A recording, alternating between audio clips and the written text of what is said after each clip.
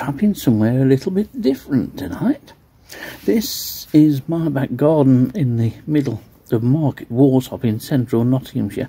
It's a long time since I've trapped in the garden, and with some rain in the forecast, but we don't know where or we don't know when, I've decided to stay at home and have a couple of hours in the garden trapping, see what comes in, see what we get.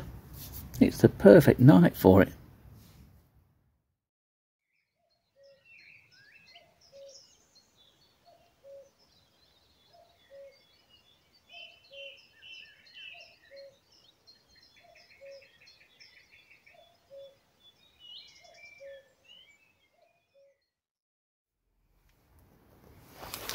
Well, the first three moths are already in at the light: single hard and dart, a flame shoulder and a common pug. Be interesting to see what does turn up tonight, but I do actually enjoy trapping from home.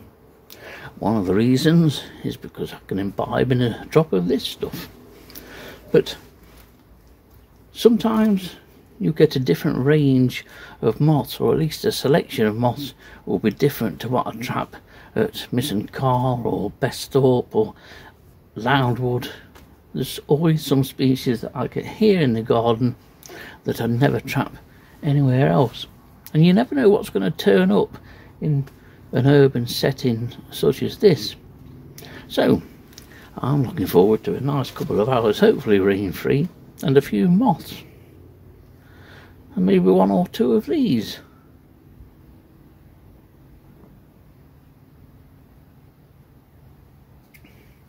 That's probably the best way to start a trapping session. Well, I don't know how many species I'll film, depends where they settle. It's never a good background, the lighting on the camera doesn't like it, but on this brick, this small magpie shows up really well. There's two of these in now. A very common moth, and you can see why it's called a small magpie if you've seen the magpie, which is a much larger moth, different looking, but those sort of dark grey and white markings. The thorax, of course, here is yellow with several blackish dots on. It's a very attractive moth, and despite its size is actually a micro moth. It's one of the pyralids, but it's a lovely little thing. So that's one of two small magpies which have come in.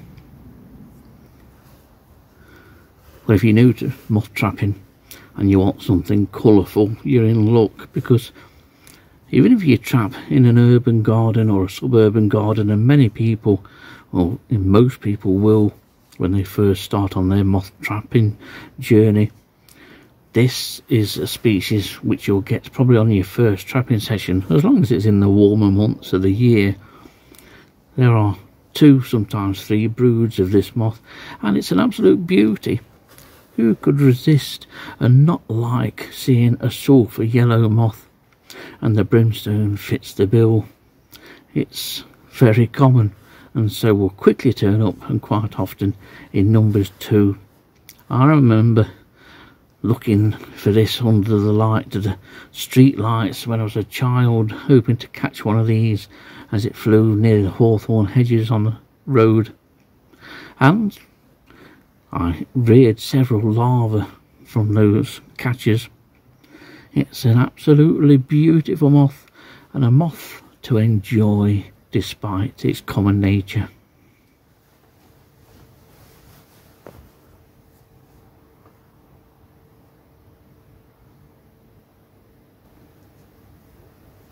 Well, here's another nice moth which you'll probably catch for those of you just new to the hobby, and this is a peppered moth. At one time of day when the air used to be filled with smoke and smog,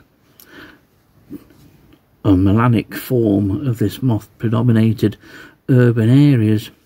That's rarely seen now, at least in my experience. I've only ever seen a few, and certainly haven't seen one for a good number of years. It's pretty much died out now. There are a number of studies done on it, but this is the normal form of the peppered moth, and you can see why it derives its name from those sort of peppered like markings. It's a very attractive moth and quite variable in size. This one is small, some are quite large, especially the second brood, but it's a nice one to get. I always like peppered moths, so we're doing quite well here. Well, we're up to an hour already, and we've got 22 species that have come in that hour. About 8 of those species have been micro moths, and the best of those has been Xyralia nana. I'm sure that used to be called Cachalis nana back in the good old days of a couple of years ago, but that's a nice one to get. Argyrestia cupricella, that's another nice one, and that's a moth that you'll only really get in parks and gardens or your own garden. The larva feeds on various conifers. It's alright being attacked by moths, which is nice. On the macro moth front, single spectacle has not long since come in, and there are now 2 Vines rustic. Now Vines rustic is a moth which sort of 10 years ago was most uncommon. In fact, it was a graded species in Nottinghamshire, and that meant that it was quite rare. There were several grades, and grade 3 was the lowest of them. But Vines rustic has done well in the last 10 years, and especially in gardens will turn up quite easily. Turnip moth, the very dark turnip moth dropped in. I was hoping that it was a dark sawgrass, because that had been a migrant, but it's just a very dark turnip moth. The two are quite similar. But peppered moth we've seen, common marbled carpet, mottled pug, not a pug that I get here very often.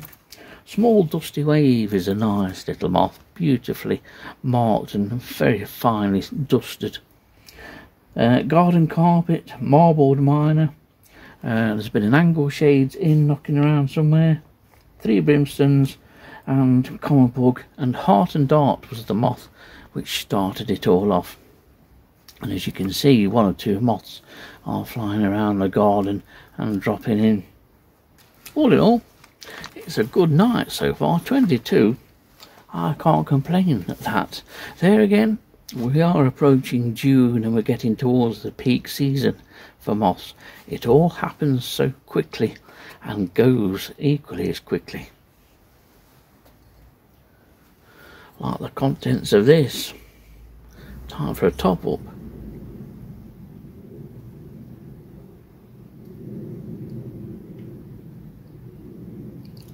It's very quiet, even for a midweek night. Just the sound of the jet taking people to foreign parts. Otherwise, it's very, very quiet, which is something you don't always get here until the early hours of the morning. Sometimes it's just too noisy to warrant trapping here, and it pays to go elsewhere.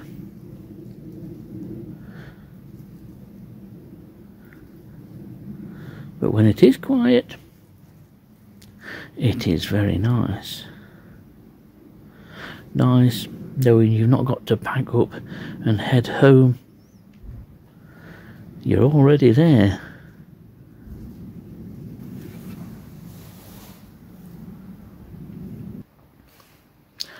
Well, I've done a bit of research. I thought I will just have a look and remind myself just how many species I've attracted and recorded in the garden. And it's 540 different species of moths. That's both macro moths and micro moths. And the reason why I looked up how many I'd had is because I've had 2 more new species for the garden. I really should trap in the garden more often, but I would only trap with this method, sitting by the light.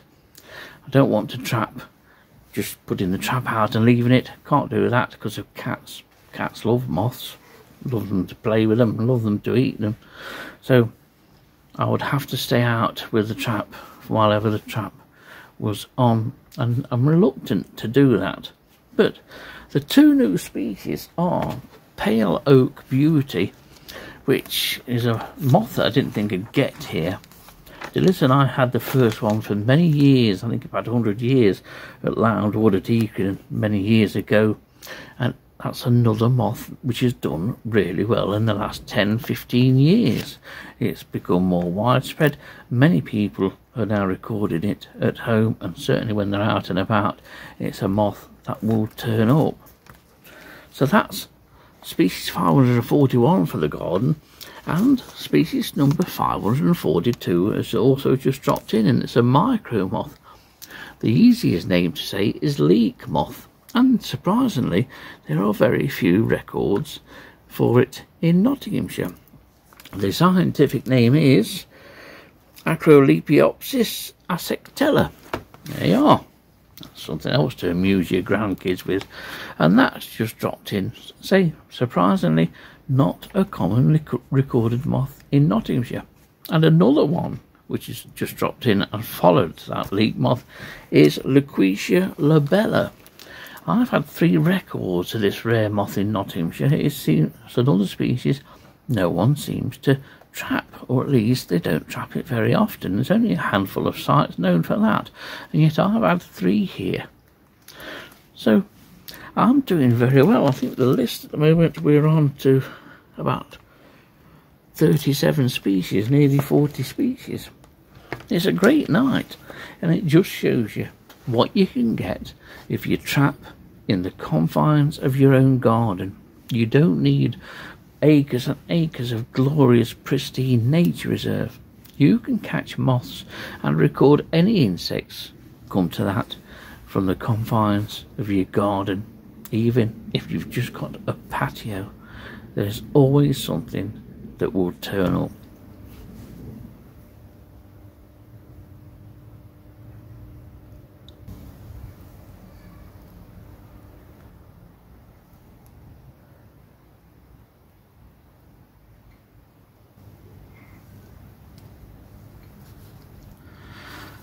I've got 1 elephant hawk moth in so far this evening. Sometimes they can drop in one after another once it gets to a certain time of night, and I remember a couple of years ago I had 7 of these drop in within about 10 minutes. But always nice to see, and as I'm trying to show you the kind of moths that you can get in your urban garden or your suburban garden, this is one of them, and for many people it's top of the list. It's an absolutely beautiful moth, it really is. What more could you want in a moth other than something that's olive green and various shades of pink, and on the hind wings even brighter pink. Some would even say cerise, but that depends where you live. But when you've got moths coming into the light like this, it's no wonder people get addicted and hooked on moth trapping. Well, I'm on 43 species for the night. Last few species to have come in are green carpet, shuttle-shaped dart, clouded bordered brindles. Now, I don't think I've had many of those in the garden, so that's a nice one. Have recorded it before here because I have checked. Cabbage moth. It's another one of those moths that I get here. Rarely ever get it anywhere else when I'm out and about trapping. Common wainscoters come in. Couple of bright line brown eyes. Common carpet oak tree pug. And just looking at the elves, pale mottled willow. Pale oak beauty I've already mentioned. And what they used to call 20 plume moth, Elusita hexadactyla, if I remember right. I think they now call it the many plumed moth, and that's a moth that I used to get regular here when I had a honeysuckle at the bottom of the garden, but I haven't trapped it here for a number of years now, so that's a nice one to get. It's not uncommon, but it's unusual because in a way it doesn't have wings, and you'll see what I mean when I put the picture in. So an excellent total for just over a couple of hours trapping. But I'm thinking of packing up now.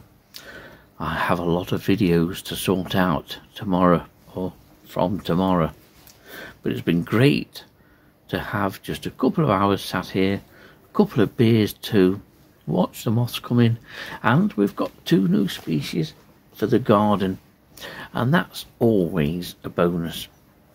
Oh, I think a steady pack up is in order, but straight into the shed rather than into the car.